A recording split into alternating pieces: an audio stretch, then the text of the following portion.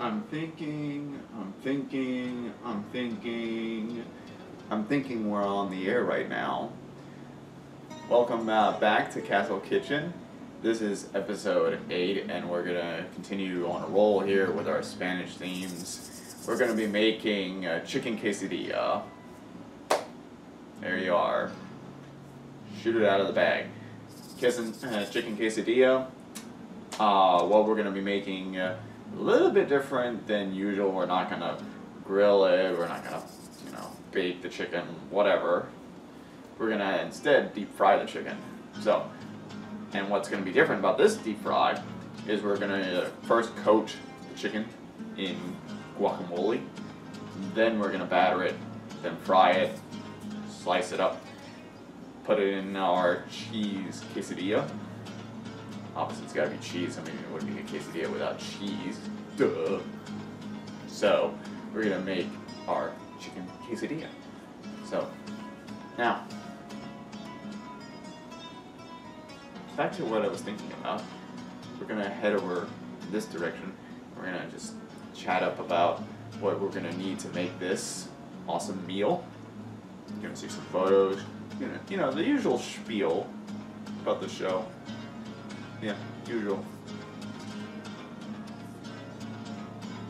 Yeah, still thinking. Yeah, probably should get going and cooking this. What do you think? Just slowly turn this way. Think my way this way. Think my way this way. Well, thought my way over here.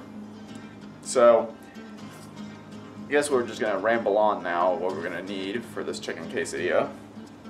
First and foremost, the most important thing here, chicken. Duh. Gonna need that. Second thing we're gonna need, guac. Now this is a special guac. This is from the Mayans.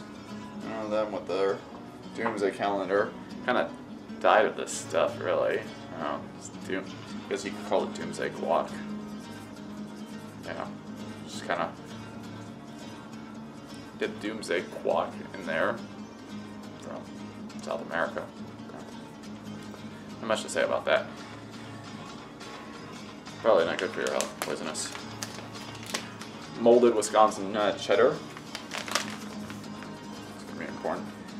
That's the top 3 you're gonna need. So now we're gonna go on to what we're gonna mix with our guac here. We're gonna mix some stuff with it.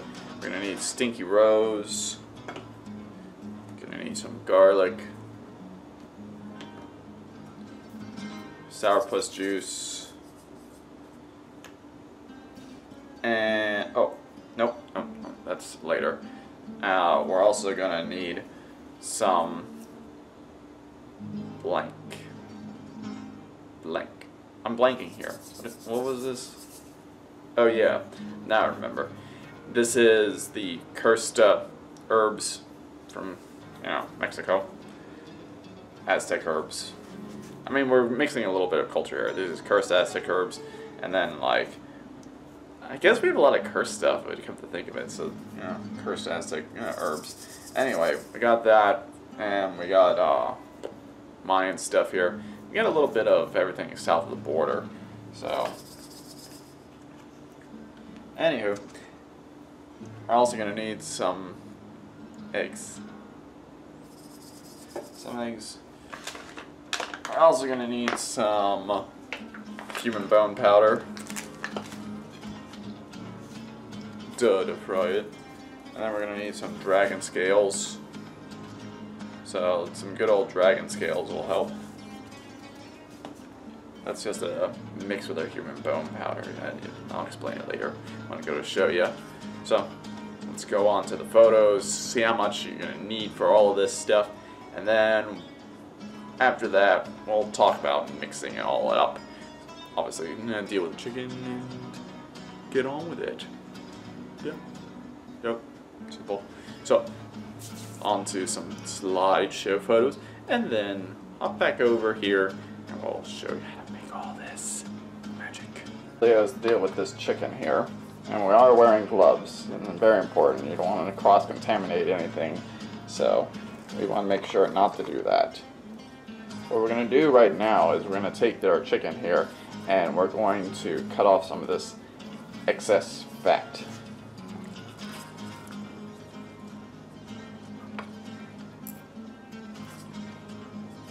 Now, why am I using chicken instead of like human parts or something like that today? Well, simply because a lot of chickens are very important.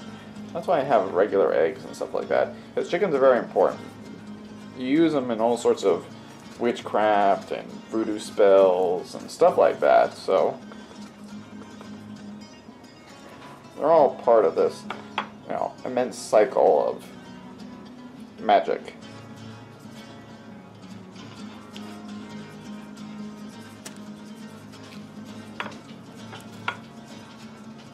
So that's about a little bit more on top right here.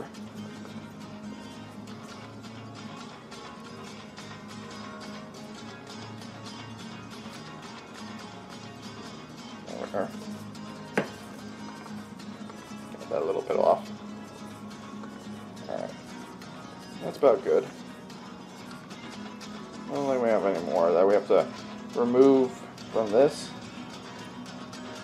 Keep going off camera here. I just want to make sure that I got it all off. Alright, so we got all that off.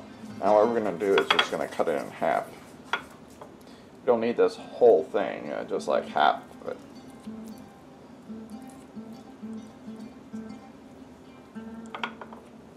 There we are. Good slices right there.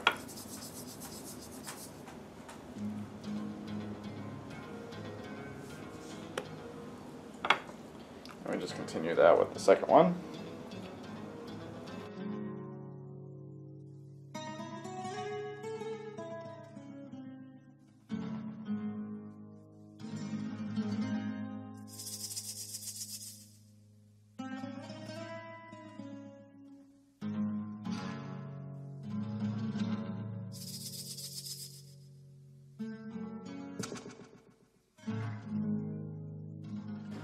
Alright, so we got our chicken taken care of. Now we're going to prepare our little guac mixture. Take our multitude of seasonings right here. Shake it up, just mix it all together. Throw that right in there.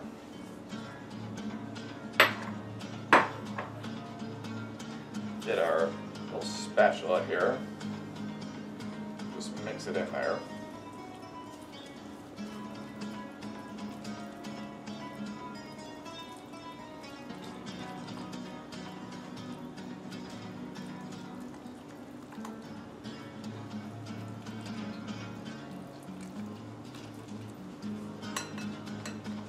Alright, now our sourpuss juice.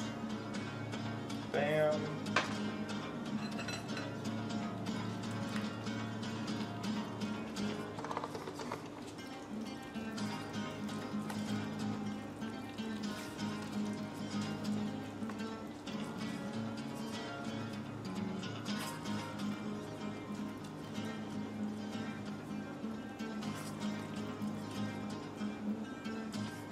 And there we go. That's all perfectly mixed together now. So, now we're going to go ahead and add our chicken to it. We're also going to add over here a pair of our eggs.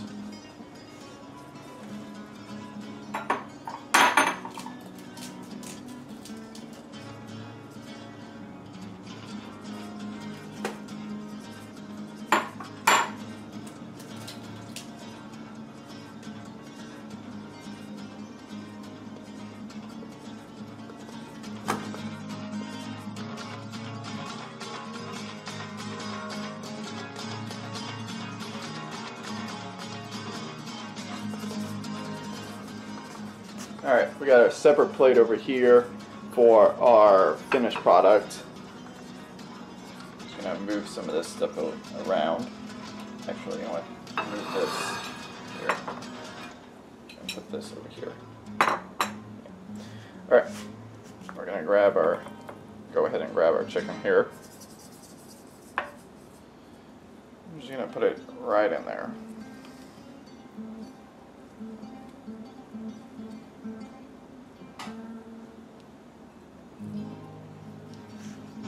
Alright, so we got our chicken and we're just going to goop it around in our wok mix here. Make sure it's nice, probably like pretty evenly coated. You don't want it too thick, for obvious reasons. And you gotta spread this around.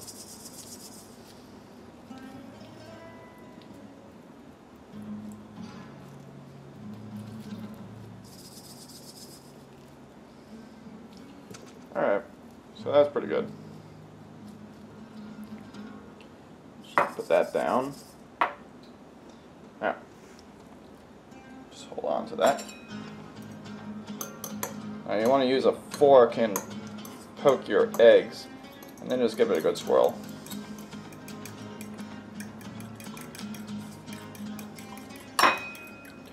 Make sure that egg yolk and egg white are blended well.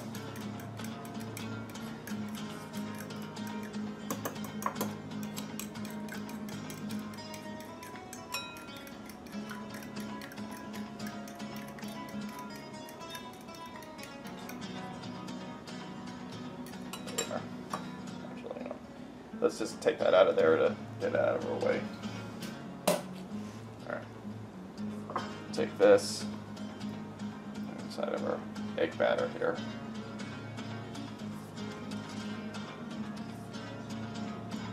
And we want to take that,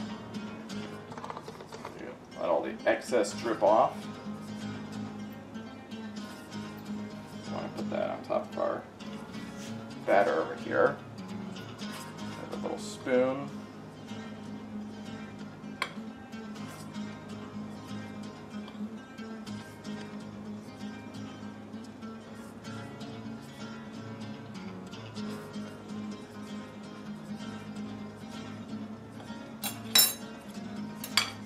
Make sure this is evenly coated.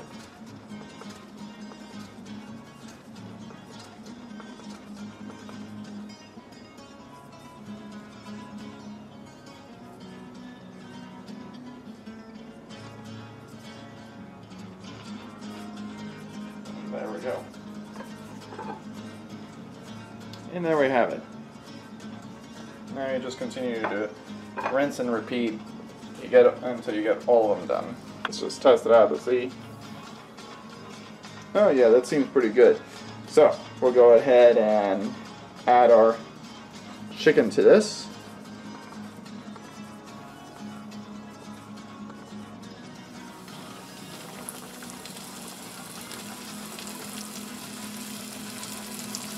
You're going to leave it in there about 12 minutes.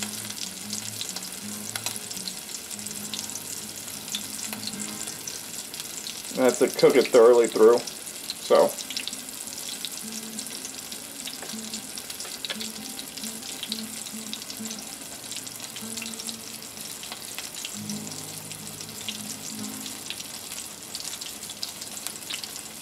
get it in that nice golden color.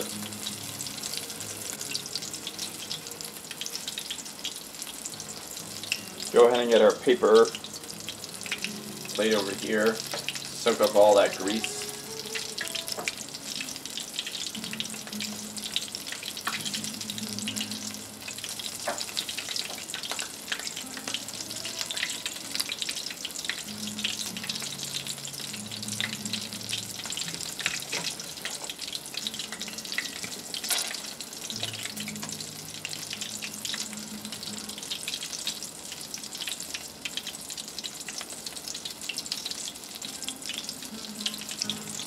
Smells delicious though, I mean, you know, honestly, you just kind of enjoy the sight of this.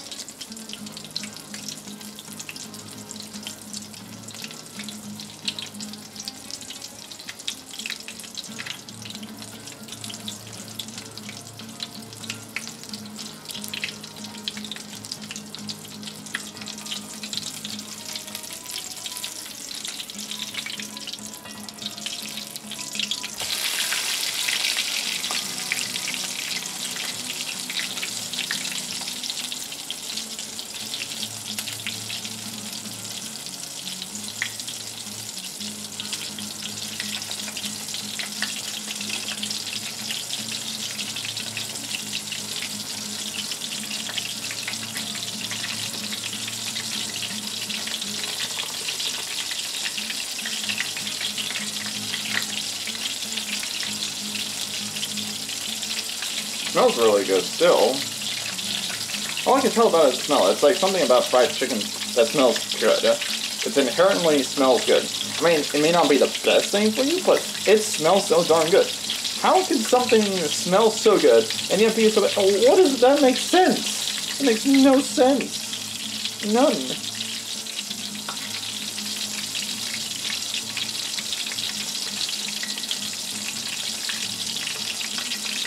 Why do you curse us with like that? Like, you make things smell so good, yet they're not so good. Like, you know, it boggles the mind. Take, for example, some poisons smell very sweet. That's not a good thing, you know, because generally you would like your poisons to smell terrible, so you know it's poisonous, but hey, I guess if you're going to make someone drink the poison, you want it to smell nice, so go figure.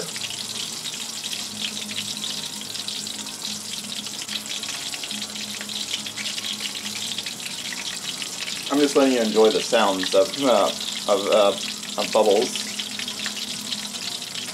What was it in Shakespeare? Bubble, bubble, toil and trouble.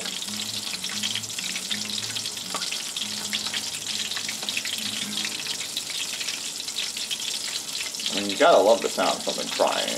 You know, you could probably stare at this all day and watch it fry, and you'll never get old of it, tired of it. Just like, it's there. So, it sounds so good.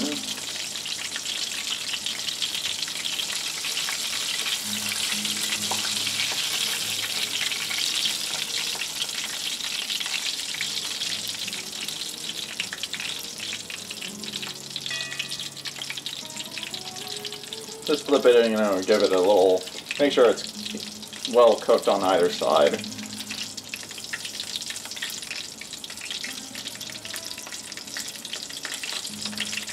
More or less, I'm eyeballing it. I mean, you could get a timer and do this with a timer.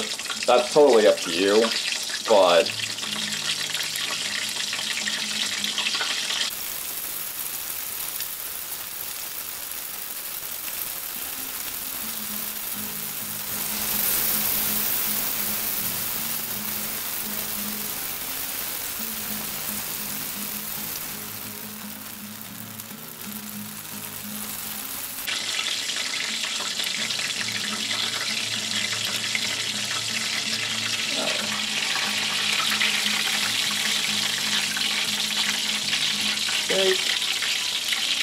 right there,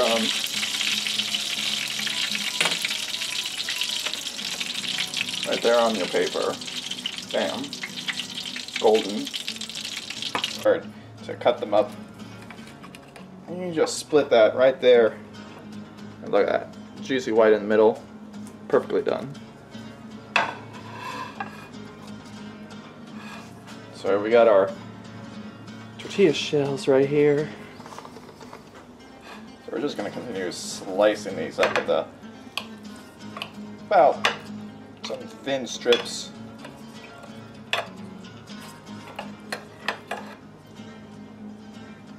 And then we're going to add them on here.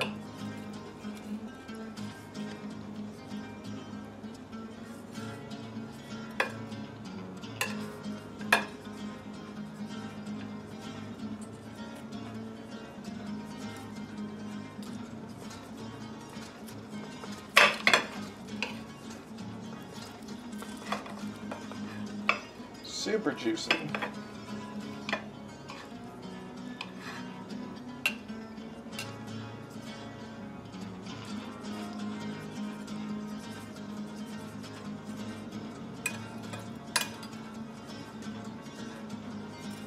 It also helps to cut it over here so that way these juices don't get your tortilla soggy.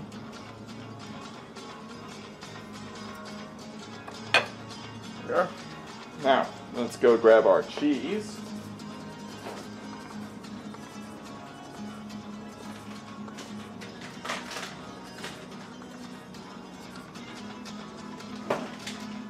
Back from the refrigerator. You know, I don't like it when you leave cheese out and it starts to get all like clumped together.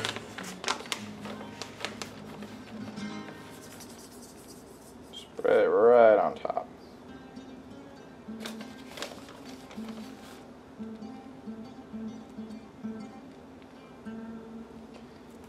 give a good amount. Now fold it.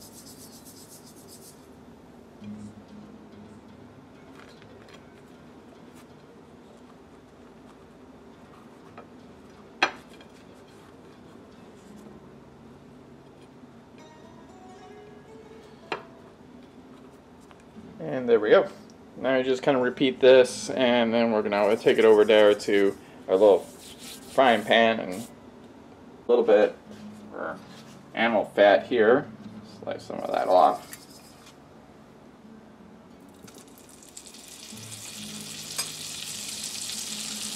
There.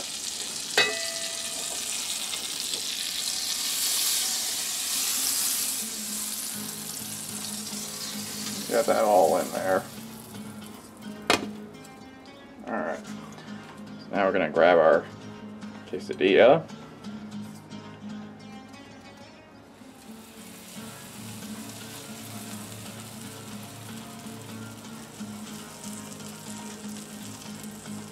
And there we go.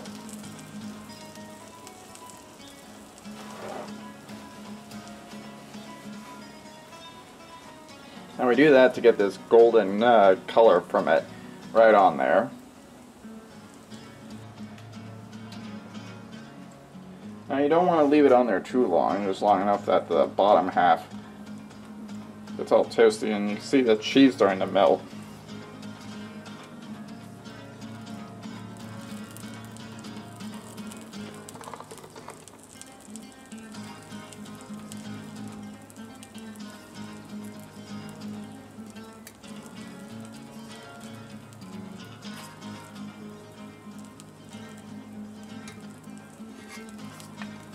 Turning it a little bit, and then start turning it so that way when I go to flip it, the opening comes back this way.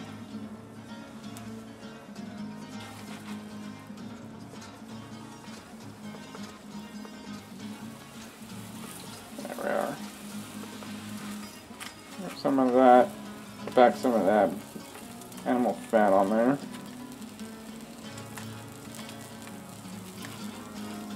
But see what I mean? Golden.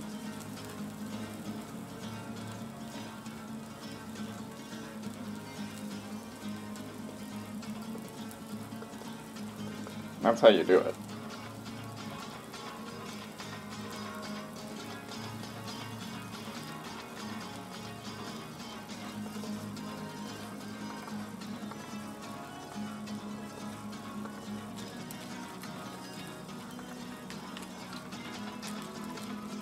Now we just wait until this side it gets a little melted, golden. Bam! Done. Quesadilla. What do you know? Simple.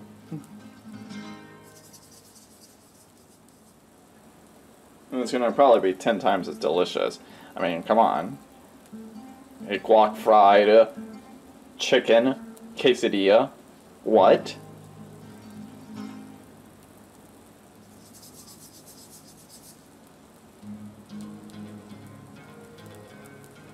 Now, you don't have to use this type of cheese. You could use whatever cheese you want. This is the type of cheese I want. You could even mix cheeses together. You could go all crazy. You could probably dip this in sour cream if you wanted to. So that would not be a bad idea if you did that.